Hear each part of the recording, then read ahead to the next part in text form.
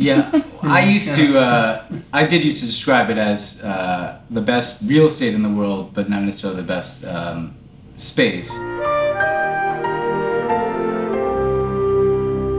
I would draw a distinction. The White House, the West Wing, is different from the White House.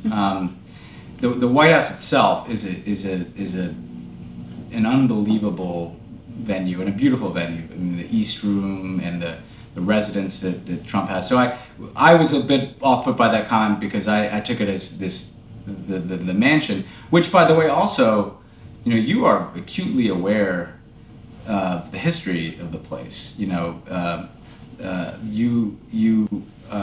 walk past a wall that is still scarred by the British burning down the White House in the War of 1812, or there's the official portrait of Abraham Lincoln, or here's a room where Lincoln signed the Emancipation Proclamation. So part of what I think you do appreciate is we're all temporary occupants of this place, and some of the people who went before are Abraham Lincoln and George Washington. Well, actually not Washington because the White House, but Abraham Lincoln and FDR in the height of World War II. So that makes it harder, I think, to see Trump, in the way in which he kind of approaches what should be kind of a sacred place. Now, I will say that the West Wing itself is not.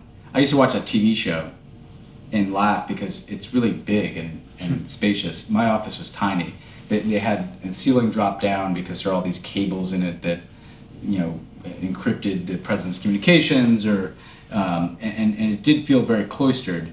The thing about that, though, is it made you incredibly close to the people you worked with, physically, but also emotionally, because you're just in this very tight, small space trying to deal with these very hard problems, usually in windowless rooms. And so I think that the surroundings of the West Wing, what they did do is just even further accelerate that sense of a team and that sense that we were all in something together. I think the film does a great job of showing some of the trappings and glamour. There's Air Force One, but then some of the these are people eating lunch from a carry-out window, sitting in a windowless office, just trying to get things done. And the only way they can do that is sit there together. I think what also showed, and the last thing I'd say on this is, it's all the more important to get out. I mean, talk about you can be cloistered in there. I started trying to travel, not just with Obama, where you're in a bubble, but travel by myself. Talk to young people and as well as foreign ministers in foreign countries, so that you aren't just sitting in your windowless room in the West Wing feeling besieged or feeling validated. You're getting diverse views.